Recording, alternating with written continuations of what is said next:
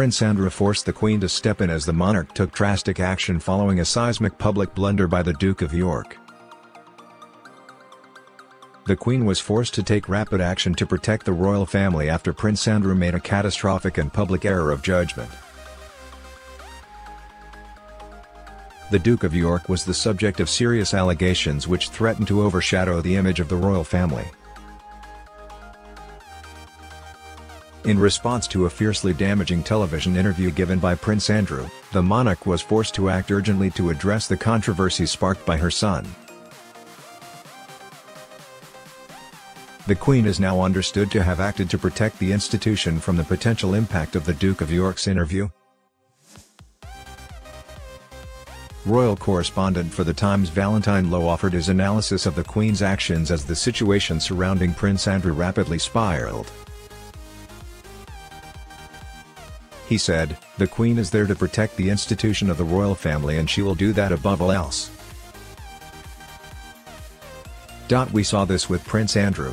As the allegations concerning Prince Andrew hastily garnered media attention, the Duke decided to engage in an interview with BBC Newsnight, which ultimately left the Queen with little choice but to step in." Mr. Lowe continued, "The damage from that was immediate and seismic. It was a very small number of days before he was stepping down from his royal duties. He went from a working prince in the royal family to nothing." The Queen acted quickly in an effort to limit the royal public relations crisis triggered by the interview, and Prince Andrew was suspended from public duties just days later. In the Newsnight interview, the prince claimed he had no recollection of meeting Virginia Roberts Giuffre, who had made the allegations of sexual abuse against the royal. The Duke denied the allegations, offering the explanation that he had been at a restaurant in Woking with family members when the incident supposedly took place. He also spoke of a medical condition at the time, which caused an inability to sweat, as a further assertion that the allegations against him were false. He vehemently denied the allegation, and Prince Andrew agreed to pay a significant financial settlement to Ms. Giuffre in February 2022 in order to resolve an ongoing civil case against him, with no admission of guilt as a result.